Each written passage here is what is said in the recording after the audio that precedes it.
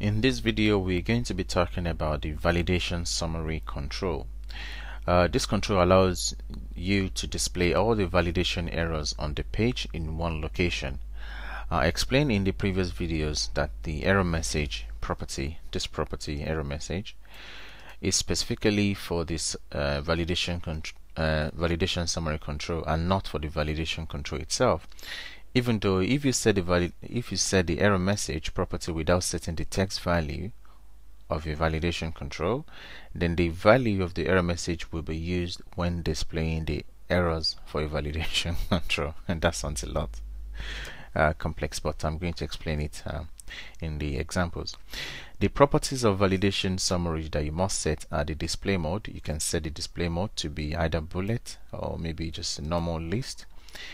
You can give it a header text, so you can just write something at the header. So for example, you can say these are all the errors in the page.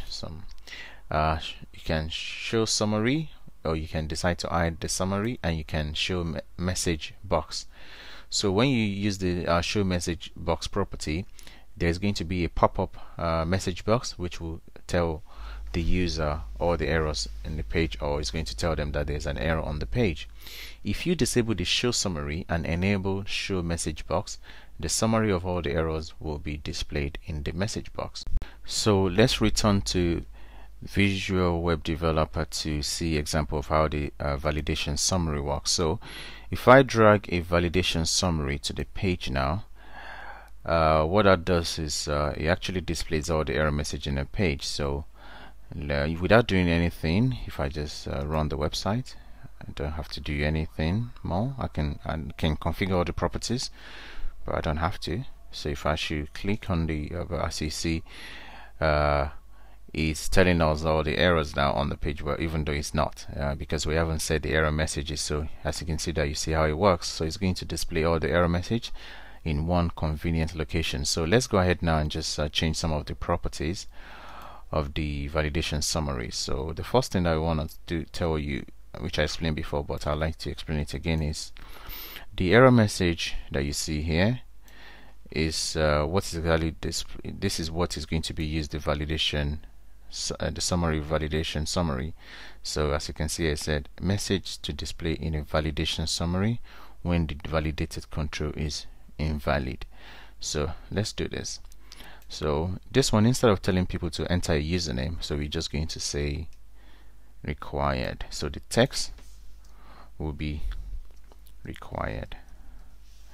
Then this one, the text will be required. And lastly, this is also going to be required.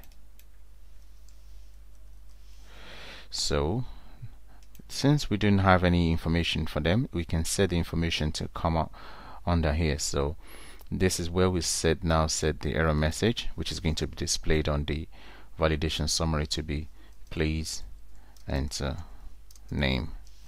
Then the second one, we have to say please enter age, please enter age, and last one is please enter a valid PIN. So this is how it works. So when we run the website now, and this is the way this is the ideal way to do it. So when you click on the form, it's telling us it's required. So it's a please enter name, please enter age, and please enter a valid PIN. So this is what usually done. Even some websites, they actually just use an asterisk.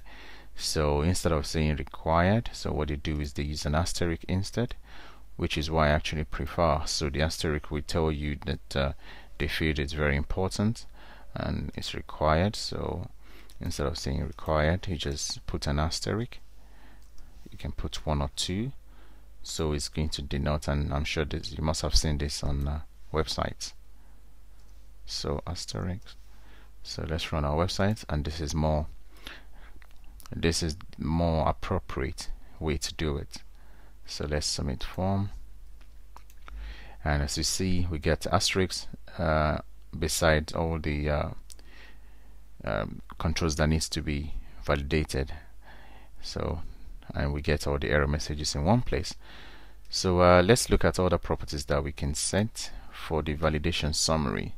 So if we select the validation summary and look through, we can see that we have the display mode, which is the bullet list. As you see, this is in bullets. So we can choose just ordinary list without bullet, or everything in single paragraph. So I'm going to leave it as the bullet list. We can set the header text. So let's enter the all page.